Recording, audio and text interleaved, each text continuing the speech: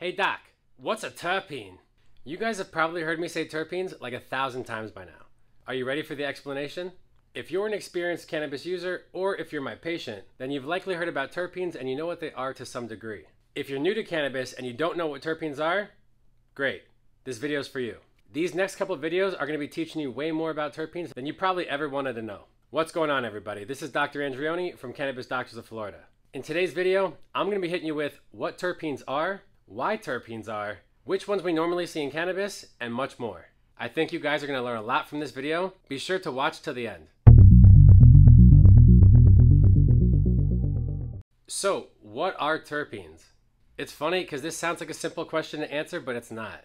Terpenes, aka isoprenoids, are the most diverse group of naturally occurring aromatic phytochemicals produced by pretty much every plant species on Earth, including cannabis. Phyto means plant, so a phytochemical is a chemical produced by a plant. Terps are responsible for the taste and smell of plants, and some of the pigment as well. Take a look at this lemon here. In addition to other terps, I bet you there's a high amount of limonene. And what do we have here? I bet you there's a lot of farnesene in here. It's the particular combination of terpenes made by a plant that gives it its signature aroma, color, and flavor. As is true for cannabis. Think of the terps as acting like a sensory fingerprint, if you will.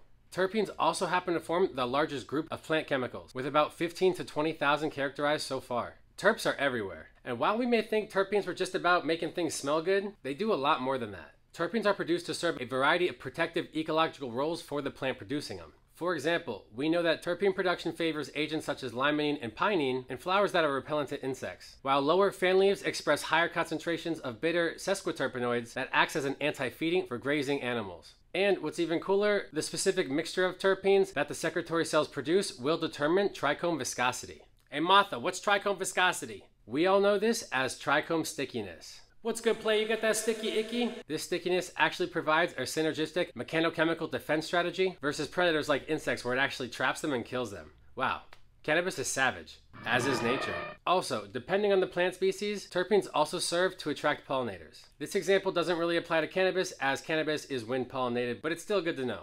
So, terpenoids as well as cannabinoids are synthesized within secretory cells inside glandular trichomes. Glandular trichomes are most highly concentrated in the flower of the unfertilized female cannabis plant, just prior to senescence or the end of its life cycle. And so that's why we're actually using the bud or the flower, because that's where the most trichomes are, and that's where we get the medical benefits. The literature shows that about 10 or 20 years ago, cannabis's terpenoid yield was said to be less than 1% in most cannabis assays, and they represented up to 10% of trichome content. However, due to the selective breeding over the years, and I guess the advances in technology and botany, today the terpenoid yields range anywhere from 2 to 4%, and the terps can represent up to 40% of the trichome content. These are some staggering numbers. You know, with an increase in terp percentage, you can also expect an increase in cannabinoid percentage too. I hate to say it, but I have to acknowledge it. Les sigh. It's the use of high-potency cannabis that's been linked with the increased risks of psychosis, cannabis use disorder, cannabinoid hyperemesis, and the list goes on. This kind of goes along with what I've been telling you the whole time, where high THC products are not always better. However, there is good news. You can still find plenty of chemovars with moderate amounts of THC and a pretty significant terpene profile. And the first step in doing this is to look at the COA. If you haven't seen that video, you should watch that and then come back to this. On a super interesting note, remember how I mentioned that terpenes dictate the smell and taste of plants? Well, this may no longer come as a surprise to you, although it probably would have 10 minutes ago, but it's really the terpenoids and not the cannabinoids that are responsible for the aroma of cannabis. In fact, pure THC doesn't even have a scent. And fun fact, terpenes are the largest compound by weight that contribute to the aroma that can be found in cannabis, which is pretty freaking awesome. So I guess hypothetically, we may be able to assume that the larger the terpene percentage, the stronger the aroma of the cannabis would be. Before we keep going, even though I'm saying that terpenes are mainly responsible for the aroma of cannabis, there are other plant chemicals like the terpenoids, maybe the flavonoids, the esters, the aldehydes, and the thiols that are also contributing to the aromatics. Hey doc, wait a sec. What's the difference between a terpene and a terpenoid? A terpene and a terpenoid? Great question. So terpenes are simple hydrocarbons, which I'll get into in a moment, whereas terpenoids are a modified class of terpenes with different functional groups containing oxygen in various positions. Not all terpenes are terpenoids, but all terpenoids are terpenes, if you catch my drift. A tomato. I often use these terms interchangeably, but technically they're different. And it's these differences that are responsible for the different aromas. Pretty cool, huh? And it's also the structural and functional differences that are what make terpenoids biologically active. Even cooler, huh? And more on that. The building blocks of both terpenes and terpenoids are these teeny tiny hydrocarbons called isoprene units. An isoprene unit contains 5 carbon atoms with their respective hydrogens, hence the hydrocarbon. Hydrocarbons are naturally super volatile. No, I'm not talking about your ex's mental state. In our case, the more volatile a compound is, the more likely that we're able to detect its aroma via our olfactory system or our sense of smell. A good example of this is gasoline. The gas that we use to fuel our cars, those are mixtures of hydrocarbons. The point in all this is that gas is super smelly, gas is formed from a mixture of hydrocarbons, and hydrocarbons are super volatile. So we can kind of deduce that the more volatile something is, the more aromatic it can be, and the more likely that we're able to detect it. And so this example applies to terpenes and terpenoids as well, because these are hydrocarbons also. And that's why we're able to detect their aroma so well. Speaking of gas. Is that why cannabis smells like gas? Nah, I don't think so.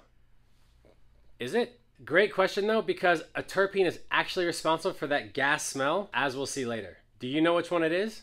If so, let me know in the comments. Alright, so back to the isoprene units. These isoprene units will come together in a variety of ways to form terpenes. So it's only fitting that terpenes are classified based on how many isoprene units they contain. For example, we see that monoterpenes have 2 isoprene units, we see that sesquiterpenes have 3 isoprene units, and then we see that diterpenes have 4 isoprene units, and so on. It's the monoterps and the sesquiterps that we care about because these are the ones that we mostly see in cannabis. So out of the thousands of terpenes that are reported to be found in nature, about 150 to 200 are reportedly found to be in cannabis. According to a recent publication, 50 cannabis terpenes are routinely encountered in North American chemovars. And of those, 17 are most common, which I'll list here. And of these 17, several predominate to form 8 terpene superclasses. We got myrcene, we got terpinolene, we got limonene, we got beta-caryophyllene, we got alpha-pinene, we got humulene, or alpha-caryophyllene, linalool, ocimene. Another recent publication identified 5 terpenes to be most common. The first 4 from the previous study, and then the 5th most common they found to be was bisobolol. It's a weird name, and based on what I've seen in the dispensary so far and all the certificate of analysis that I've seen and documented, I would have to agree with all of those, and then I would even add one more. I do see farnesene more often than not. So now that we understand terpenes and we know which ones are most commonly found in cannabis, I'm going to end it with this. Why are terpenes special? I want you to think of it like this. THC is like the gas pedal, CBD is like the brake pedal, and terpenes are the steering wheel. Without the steering wheel, you're kind of just getting high. But I'll explain more of this in the next video. And guys, at the end of the day, you may or may not realize it, but terpenes have extensive uses in our everyday life. They're in the foods that we eat, the cosmetics and the perfumes that we use and wear, the cleaning supplies we use, and a bunch of other stuff. So even if terpenes weren't meant for us, we've clearly adapted to them. Stay tuned for the next video. We're going to be going in depth on all those terpenes that we just mentioned. You're not going to want to miss it. Please let me know if you found this video helpful or you learned something, and also let me know if there's any other topics that you'd like me to cover down in the comment section below. Don't forget to subscribe. There's still a lot more to come. To my subscribers, thank you for your support. And to everybody, I'll see you next time. Hey Vinny, I got that sticky icky.